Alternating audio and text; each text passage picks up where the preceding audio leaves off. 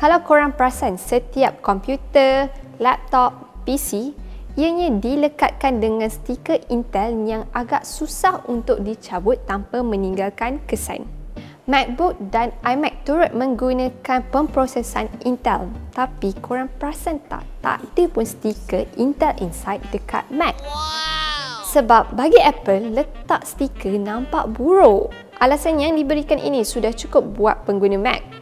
Tetapi mungkin ada di antara korang yang tertanya-tanya kenapa pembuat PC seperti Dell, Asus dan yang lain meletakkan stiker Intel Inside. Well, takkanlah diorang tak ada sense of art. Okey, sebenarnya ini semua berkenaan dengan duit. Semua pembuat PC dibayar oleh Intel untuk meletakkan stiker mereka di badan peranti masing-masing supaya pengguna tahu pemproses Intel dimuatkan di dalam.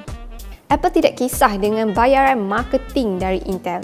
Ini juga adalah salah satu sebab mengapa Mac harganya mahal berbanding komputer lain.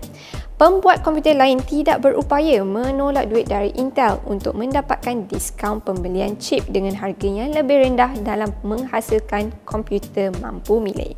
Apple dahulunya menggunakan chip pemprosesan dari IBM dan Motorola dan beberapa kali dilihat mengejek Intel melalui beberapa video komersial.